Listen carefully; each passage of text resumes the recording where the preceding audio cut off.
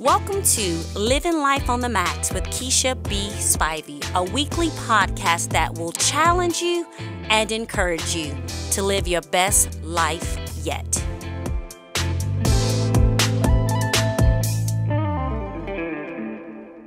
Hello there. I'm so excited that you're joining us as we continue our discussion on dream killers. You know, I love to sit across the table from people and they talk about their dreams and their passions and their goals. And then fast forward a couple weeks or a couple months and I sit back across the same table from them and all of a sudden their pizzazz is gone. Their hope is gone. And what was a dream all of a sudden is gone.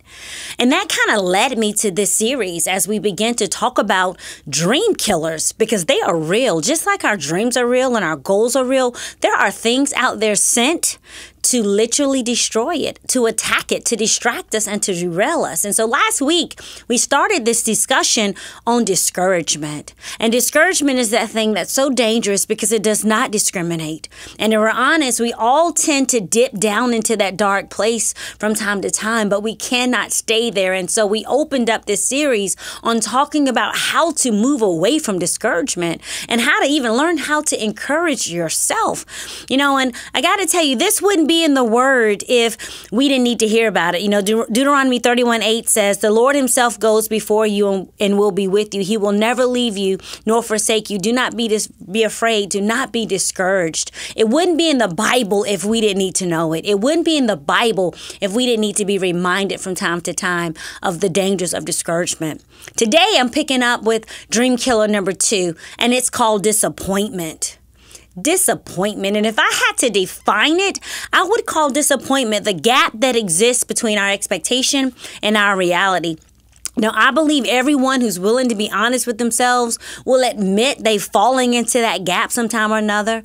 You know, maybe you found yourself living with some unfulfilled desires. You maybe had your hopes dashed with cold water, had something that you thought was a sure thing, moving from being a go to a no. You have been disappointed. And if we're honest, disappointments can damage us. You know, Mark Twain said, we should be careful to get out of an experience only the wisdom that is in it and stop there. Lest we be like the cat who sits down on a hot stove lid. She will never sit down on a hot stove lid again. And this as well, but also she will never sit down on a cold one anymore.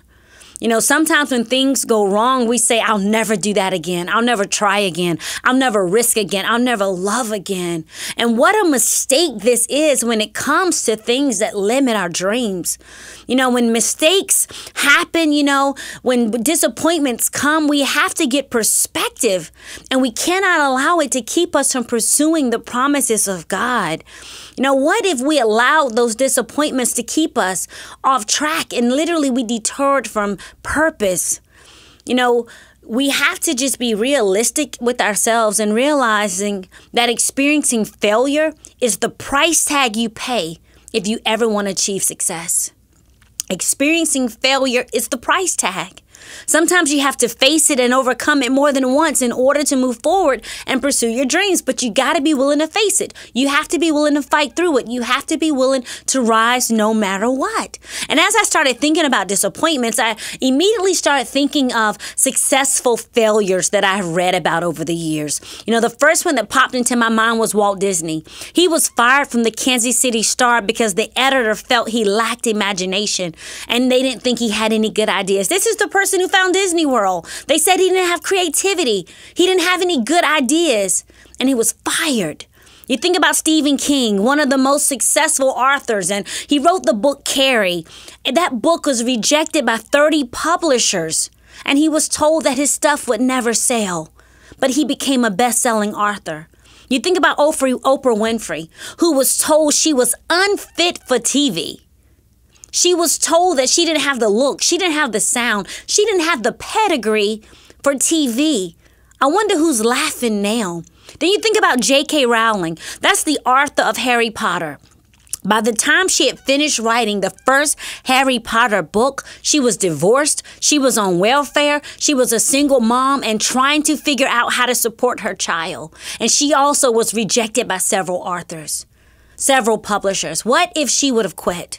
Then there's one of my favorites. There's Colonel Sanders. He was 62 years old with 105 Social Security check in his hand, running around the world pitching his chicken recipe to restaurants.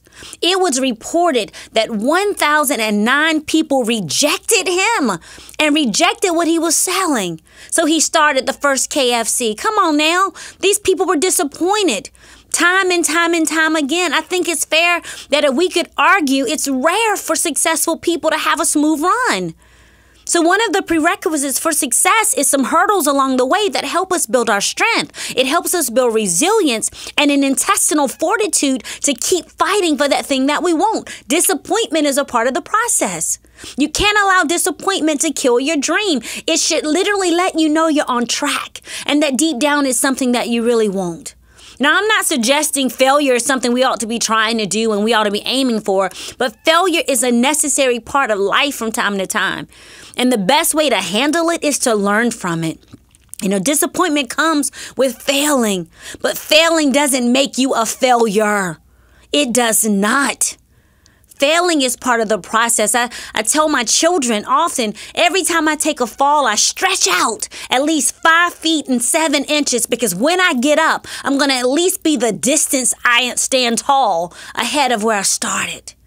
You have to refuse to allow disappointments to kill your dream. The question isn't whether or not you're going to be disappointed. The question is how you're going to deal with it when it knocks at your door. How are you going to handle it? Because it's going to come for you. If you are aiming to do anything great, if you're aiming to overcome anything, if you're pursuing dreams and goals, you're going to be disappointed along the way. We got to stop acting surprised and shocked that it happened. It is a part of the price tag. So I just want to give you a couple tips. If you're sitting here listening to this and you've been dealing with disappointment, I want to give you some keys on how to move out of that thing, how to get back on top of that thing and not allow it to destroy your dream. Number one, attach yourself to the desire, not necessarily your goals. We often are disappointed because the outcome didn't look like what we expected. The outcome didn't look like what we wanted. We have to remember that the goal is a reflection of an underlying desire. It is merely one of the many ways to fulfill that desire. It's only one option. It's not the only option. So don't get so fixed on the goal that you miss the desire. Remember why you want what you want. Remember the outcome, not necessarily the process to get there. What's the intended outcome? What's your objective? What is the end game? So don't focus on the piece that just disappointed you. How about figure out a way to navigate that thing so you keep moving toward the desired end? Number two, acknowledge the illusion you hold of what you think reality should be. Many people have their mind set on what they think something should be, what they think something should look like, the way something should have happened, the way something should have been coming together. And when that thing doesn't happen, they don't know how to bounce back from it. So you need to imagine that maybe there was another end. If you believe that all things work out for your good, maybe there's another route you're supposed to take. Many people find themselves disappointed because they're hung up over what they thought reality would be like, feel like, and look like. So if you're disappointed about something, that means you are harboring a certain perception on what it should be.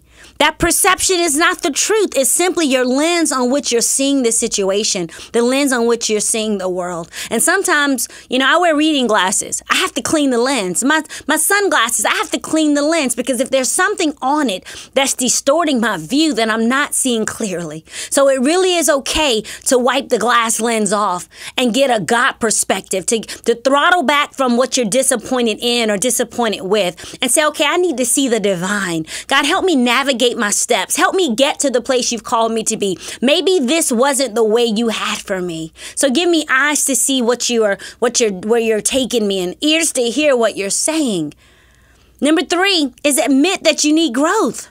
Disappointment can be a good thing because sometimes it represents an opportunity for growth. Many times we get disappointed because of the way we view it as a setback. Something happens and we view it as we've missed out on something or we're now falling behind. We feel like we've taken a step back from what it should be and where we should be. You know, what if we flip the switch and saw the situation as an opportunity to be set up for greater, to be set up for better, to be set up for more? Change your perspective. See it as an opportunity to grow and to go.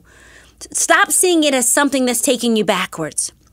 When you are realizing that these disappointments are real and you take personal responsibility for how you can move forward and what you can do, then you just got to make the decision to do it. You know, you can't let disappointments dictate your attitude. Your attitude determines your altitude. So the longer you stay in disappointment and self-pity and the longer you feel sorry for yourself, the more time it's going to take to get to that place that God has for you. You know, dealing with disappointment is definitely not easy, but you can move past it. You can get past that thing. You can get past that feeling. You know, when you start living past your disappointments and getting more and more focused on living in line with your desires, you begin to make progress. Yes, I am a big goal setter. I am. I believe you need to have a blueprint. I think if you don't have a date on it, you don't have a plan with it, it's just a wish. So I do want to encourage you to continue to set goals. Let those goals drive you forward. But don't attach your identity to those goals. When you attach your identity to them, you fall in the trap of associating your existence with them. And you got to remember, your goals are just external outcomes. They're external objectives. They are not permanent fixtures in your life. Life isn't just about reaching goals. It's about living life on max. It's about living life to the fullest. It's about becoming everything that God has ordained you to be. It's about accomplishing everything that He sent you to earth to achieve for His glory. So you got to refuse to allow disappointments to steal your dream. When you fall down, stretch forward. Put your arms way out. And when you get up, take the lessons you've learned in the process with you and just do better next time. One of my favorite quotes of all time is by Maya Angelou, and it's when you know better, you do better. Let that disappointment be something that teaches you how to do better. Let that disappointment be your tutor. Let it teach you on which way doesn't work, on something else you need to try, on being creative another way, thinking outside of the box. Let that disappointment teach you. Don't let it kill your dream. Let that disappointment remind you that there's something worth fighting for. That the enemy would love for you to sit down in this pity party and this place of disappointment and stop trying. Don't quit on you. I know it's hard and I know it's uncomfortable and I know it's taking longer than you thought it should. And you didn't think you'd have to go this way. You didn't think you'd have to feel this pain, but you do. So push through it. Push through the disappointment. Push through the discouragement because your dream is worth fighting for. It's worth you showing up for because if you don't, nobody else will. There's so much attached to it. Your destiny's attached to it. Your children, your children's children, your community, the people that you are called and assigned to. They're counting on you being found faithful and stewarding your dream. Don't let disappointment destroy it. If this has encouraged you, please share it with a friend. Subscribe to this podcast so that we can stay connected. I look forward to chatting. So until next time, do you to the max. God bless.